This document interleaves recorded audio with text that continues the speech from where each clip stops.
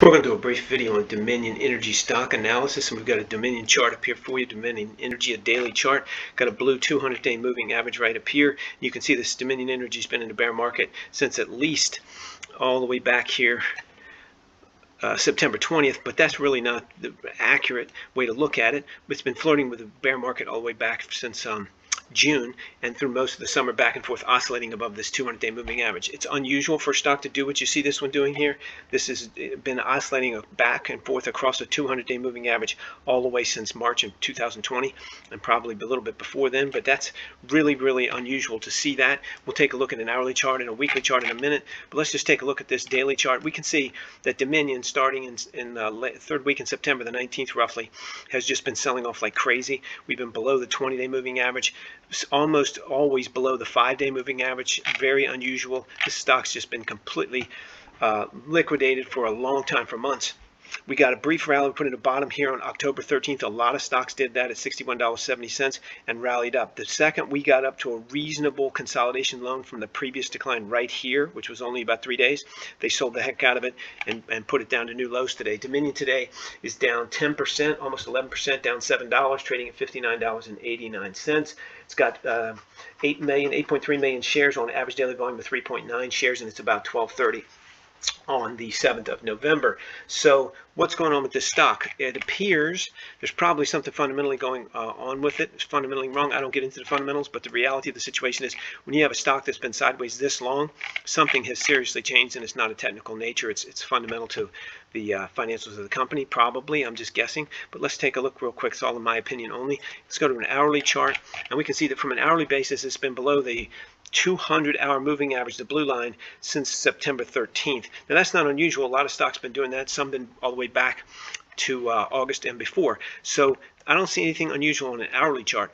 This chart could be one of 50 that I've seen in the last couple months. This false breakout of the price above the 200-hour moving average is, again, one of 50. I've seen that.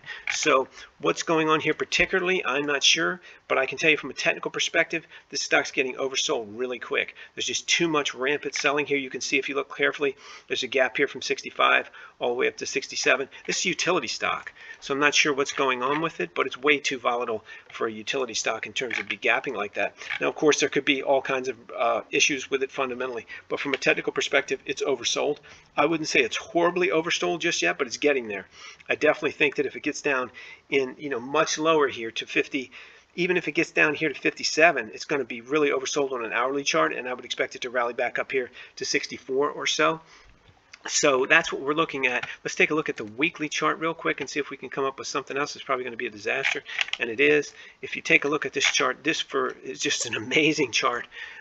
It's for a weekly chart, I don't know that I've ever seen one like this. This looks like some minute charts that you would normally see. A weekly chart, Dominion Energy, I'm checking everything to make sure I got the right page. It's outrageous. Let's just look at it from a technical perspective. Flat 200-week moving average going back all the way to February 18. We have a lot of oscillation across the week, just like we had across the day. 200-day, 200-week moving average was very hugging it and just staying to like their life depended on it. And then once it breaks down really hard. Now you'll notice it's done this before and rallied back. It's done it before and rallied back. I expect this stock's going to rally back if it doesn't have some kind of technical disaster. But taking a look at this, our previous low of this thing was back in March of 2020 at a low of about, it looks like $57.79. So if that's the case, $57.79, that's our low. Today we are at $60.50 is our low for today. Actually, it looks like $60.34. So here's your support right here, this $57.79. If it breaks through that, that's going to be a real problem because there's nothing really here till we get all the way down here to 53 and then again down here to 49. So the stock's going to take a beating if it breaks through this low set back in the week of the 23rd of March 2020. So there's no question in my mind the stock is ridiculously oversold right now. However, if you look on a weekly chart, this rally right here is not a good sign for somebody stepping up. This stock was oversold here at this point on the week of the 10th of October, and it did rally. So to be oversold on a weekly chart, I think we're going to have to come down probably to 55 at least and maybe a little lower, maybe the low 50s. That's a disaster looking chart, but maybe 55-ish before it really gets to look oversold on a weekly chart. It's not oversold.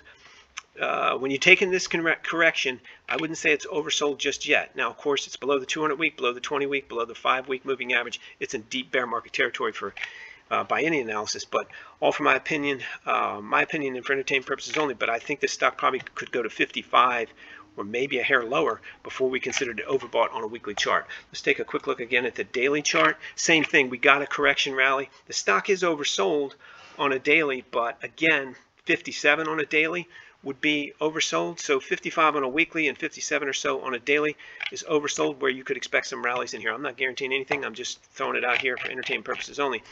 On a weekly, I'd say it's already oversold, so you could expect a brief rally up here on an intraday basis, probably, like as I mentioned before, up in the low 60s. So that's what I've got for Dominion Energy today for entertainment purposes only. You trade at your own risk.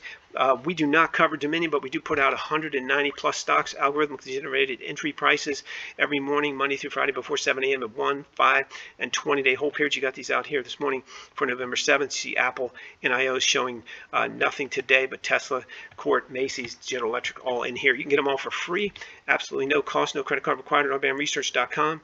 There's a link in the description below. You just follow to RBAM Research, put in your email address, and get instant access to 190 stocks, the major forex pairs, BTC crypto, and the most liquid futures contracts, all algorithmically generated entry prices, all updated before 7 a.m. Monday through Friday. Keep in mind, everything you've seen and heard on here is for entertainment purposes only, including the commentary and entry prices. Can't use them for anything other than entertainment.